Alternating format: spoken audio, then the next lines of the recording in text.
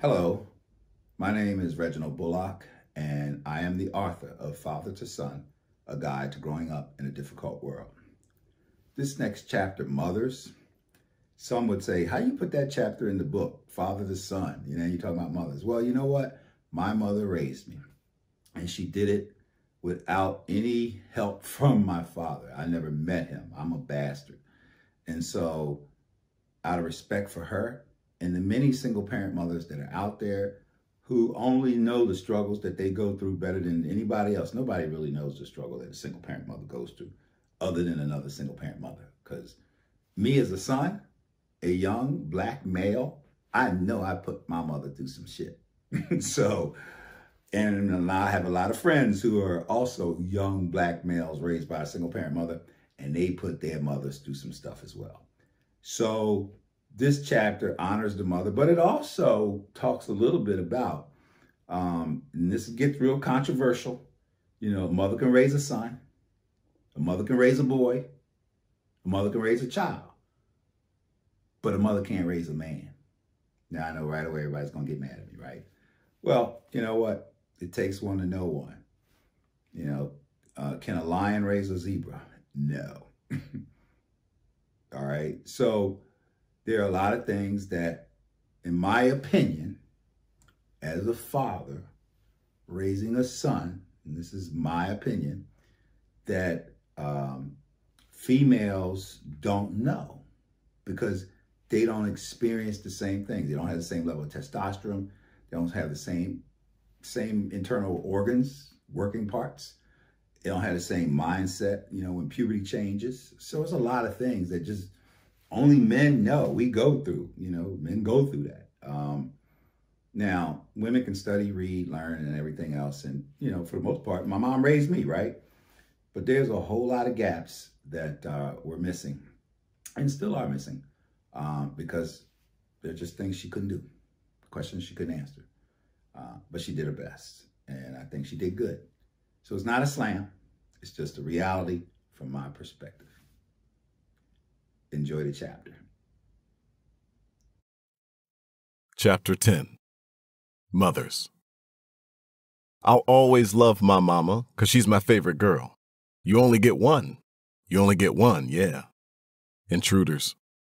Indeed, my mother is my favorite girl. Without her, not only would I not be here, I would not have had children. Thousands of people whom I have affected and have affected over my lifetime would not have been influenced by me, nor I by them, thus altering many things in their lives as well as mine, and so on, and so on, and so on. Thanks, Mom. Being a mother has got to be the most thankless job in the world. Children put their mothers through so much. It is almost unbelievable and definitely unfair. A mother will do almost anything for her child, unconditionally. Most men owe their mothers so much money they have lost track of the amount.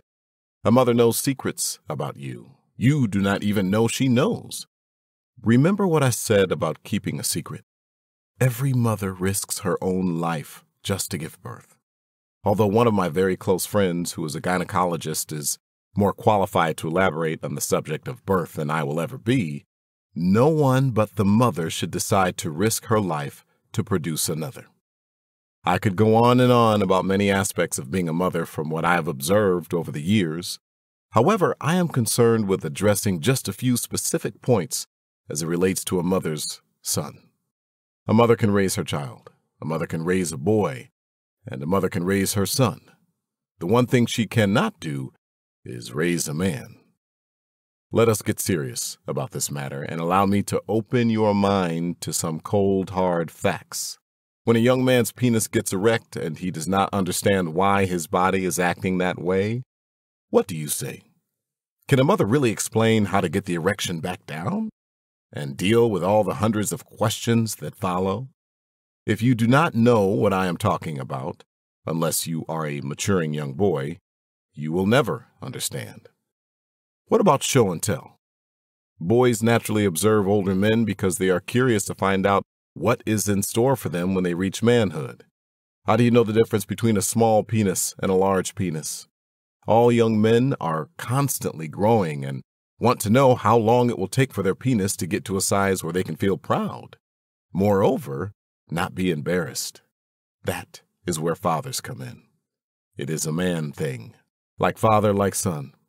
Not only can a father answer these questions for a son, he can do it with such directness and tact that the son will still feel comfortable asking questions. A mother just cannot do it.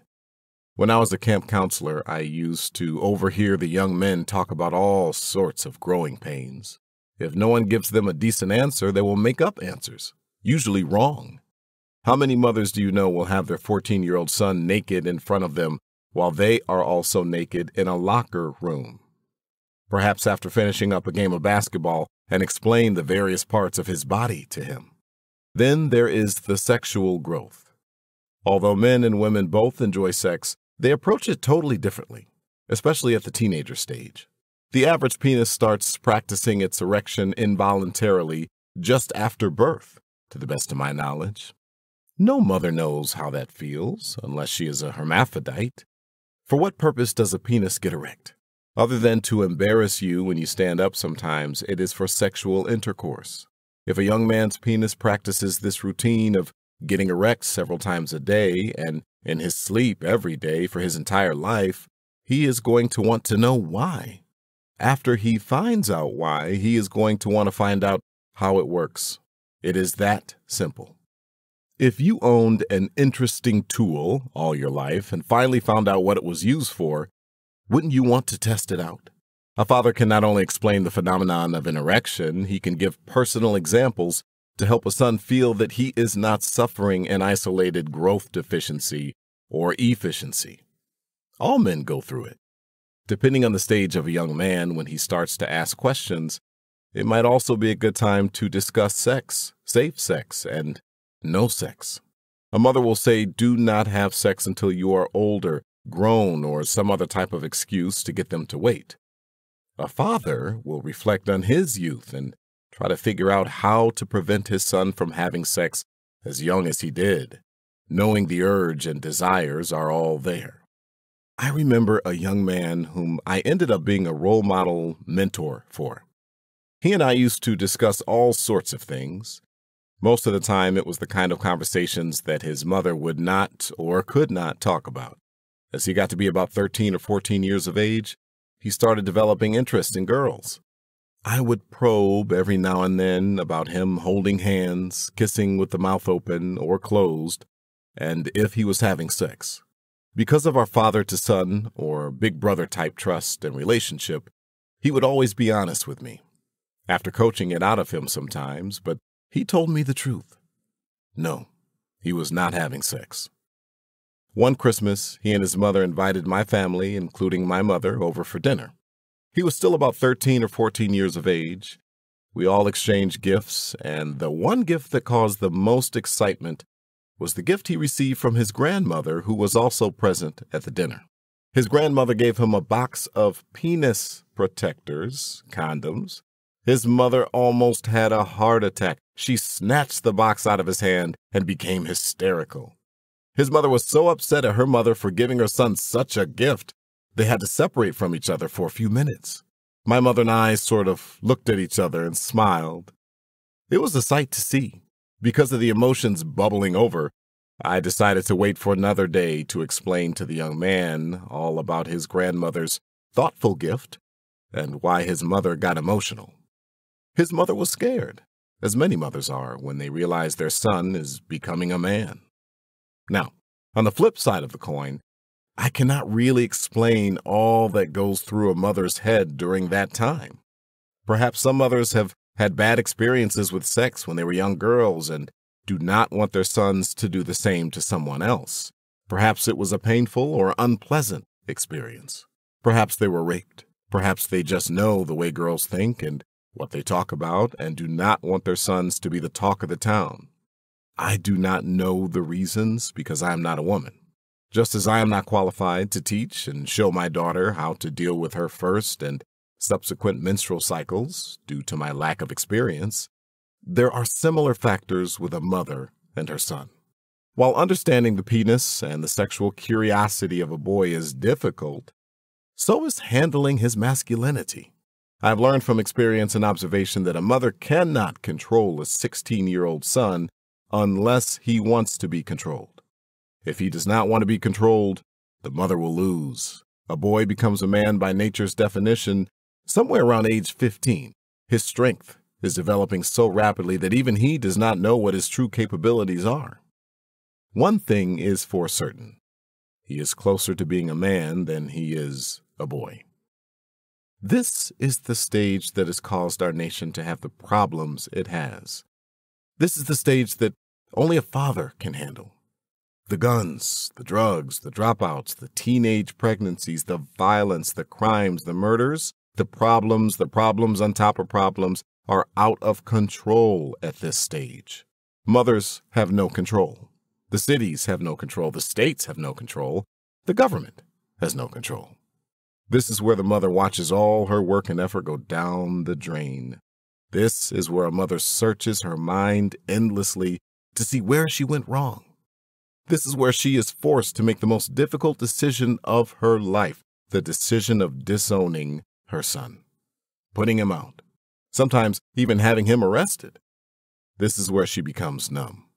For this reason alone, I cannot see why young unmarried teenage girls feel that having a baby at a young age will make them feel grown. When she turns 30, she might be living the worst nightmare of her life. Babies having babies is like playing Russian roulette. If your number pops up, your life is over. Why? After all a mother has done for her son, why? It is simple. The father did not do his job. The father is the only one who can control the son at this stage. Look around at how well all of our glorious institutions are doing. They are all failing at their mission statement while pointing the finger at the families and communities. A father is the only one who can solve the crisis we are having. As a father, I have solved the problems of a son for many mothers, some temporary and some permanently. I had to alter their thinking process so that their mothers could have some degree of control. I did not necessarily use force, I used affection. We need all fathers to step in and do the same. When I say fathers, I'm not necessarily talking about a man living in the same house with the mother and son. Sometimes this cannot always be the case. I have a friend who has been married twice and has 3 children between 2 wives. He has since divorced and is now looking for a 3rd wife. Although he is not living with his children, he does anything and everything he can for them. He loves his children more than he loves himself. He has just given his first wife $20,000 towards buying a house, and after practically purchasing it for her, she is now asking for another $10,000 to go into the house. I asked him, why did he buy the house for her? He said because he wanted his children to live in a better neighborhood with less negative influences.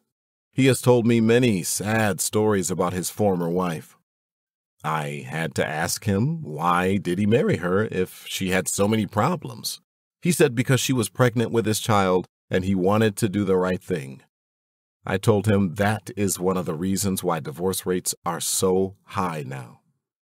Son, there are women out there who will get pregnant purposely to snare a good man. What most people fail to realize is that marriage is supposed to be permanent. It is supposed to be 2-sided, not 1-sided. It is supposed to be for the rest of your life, for better or for worse, until death do you part. Do not marry because it seems like the right thing to do. You will only hurt the mother and the child in the long run. While working as a public housing manager at the Philadelphia Housing Authority, I had the opportunity to witness firsthand hundreds of single-parent mothers trying to raise their sons. I've seen parents who really wanted to help their sons but were helpless to the situations. The sons would come and go as they pleased. Some would disrespect their mothers in their face.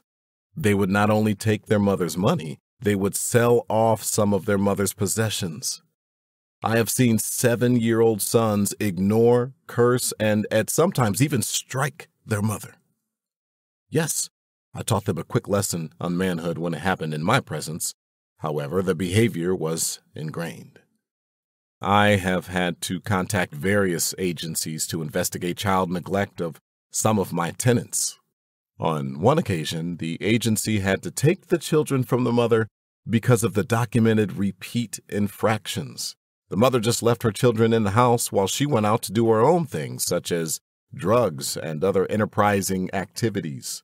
The children who grow up in these sort of environments are no different than a child who grows up in a middle-class environment with two-parent families. They will imitate what they see and hear. They want to be accepted by the dominating social structure of their environment. Good, bad, or indifferent, you are a product of your environment. The young men on the corner selling drugs learned it from other young men on the corner selling drugs, not their mother. Most females are no match physically for men their age. Therefore, since only the strong survive, young men dominate the drug trade and territories. Since the only one who can really challenge the young men and change their behavior is another man, in most cases, a mother is helpless. Go to any housing development at night and just watch what goes on and who is doing it. Even if the women are selling themselves, it is the man who is running the show. If more fathers would take responsibility of their responsibilities, then these problems would not be as great as they have become. When contemplating responsibility of a child out of wedlock, always try to keep the child's interest at heart. As a matter of fact, the child's interest should come before yours. It would be wiser to either take full custody of the child if it is a boy, or have equal custody. The main thing is to own up to your responsibility and help raise your child. I could go on a tangent about responsible sex. However, that will not solve the problem after the fact. The bottom line is that both the mother and father have to be mature about bringing a new life into the world and do what is best for the child. The child will be happier, the parents will be happier, and there will be less stress overall. Speaking of less stress, most mothers whose son joins the military and come back home feel so proud of their son because of the change. The change seems drastic because the last time she saw him, he was what she was used to seeing, an unattended son. The next time she sees him, he is very different. What she is looking at that is so different, that is so rewarding, is a man. She is looking at her son as a man, in most cases for the first time. A sharp, clean-cut, mannerable, grown-up man. He is not only a man to be proud of, but also one to be respected. The military training instructor or drill sergeant is their father for the entire time of the training process. He sleeps, eats, walks, runs, works, trains, fights, cries, hurts, bleeds, and even dies with them. He does not do it just because it is his job. He does it out of love. The love of his country, the love of his profession, and the love of his fellow man. After he has made a boy into a man, he then passes him onto another fatherly figure who helps to continue his development process. I know there are female MTIs who have done outstanding jobs training their trainees, and I commend them for their efforts. However, if you were to ask a soldier what went through his mind when he spoke to him, you might be surprised at the answer. The level of respect is not the same for a non-fatherly figure. Turning boys to men is one of the reasons I became an Air Force recruiter. In spite of all the attacks I took because of a few bad apples in the recruiting service, I was proud to be in the position to transform boys into men. I was the door. Through me passed many boys who became men. I did not just put them in the Air Force. That would have limited me. I put them in the Army, Navy, Marines, Coast Guard, National Guards, active duty, and reserve. Although my first priority was putting them in the Air Force, those who did not qualify still needed help. So I helped them. Besides, it is a good feeling to help young men who are searching for direction. It is a feeling I wish I could share with everyone. It is the kind of feeling that sends goose pimples down your back and tears down your face. God may have created us and women may have given birth to us, but men have made men. That is my job. The job of a father, not a mother. I commend the boot camp theory and whomever was instrumental in finally bringing a good idea to reality. The structure will need to be constantly improved with focus and a sense of direction for those it is intended to reform.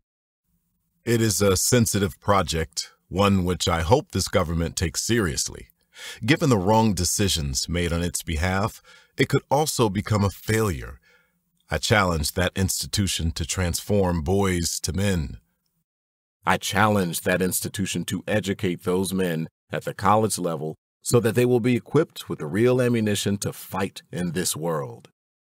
I also challenge the boot camp instruction to act as a placement service to give the newly reformed and transformed young men jobs, housing, and dignity when they are released, rather than just releasing them back to whence they came. In the chapter on money and education, I talk about the psychology of what it does to a young man and, to some degree, how to gain control. However, in this society, sometimes a person has lost the battle before even beginning due to their social status or some other circumstance. Many young men who have a record are basically good young men. Unfortunately, they were at the wrong place at the wrong time with no representation to assist them. As a result, they are sucked into the system. Now they are permanently marked. How do you permanently remove that mark so that you can compete equally and fairly in this world? To rehabilitate a person is one thing. To train, educate, and develop them is a responsibility. If the mother was not able to do it, then who can? The men that are rehabilitating them. It should be a comprehensive philosophy to strengthen our young men. That way, when he becomes an old man, he will not only be more productive, he will be able to pass on the knowledge he has acquired from a positive standpoint. As a boy grows older, his most inner desires and fears are that of becoming a man. He wants so much to be respected as a man. He knows it takes time, but he just does not want to wait. Before a young man gets to the point where a mother cannot handle him, a mother needs to find a man. Not for herself, but for her son. A man who is willing to provide guidance and help with the difficult task of making a man. A mother just does not have the experience. I remember being told by several men whom I have challenged when I was a boy, "Reggie, I have been your age, but you have never been mine. I have been a boy, but you have yet to become a man." My mother has and still does remind me that I have never been her age. However, she has never told me once that she was a man. Always love your mother. You only get one.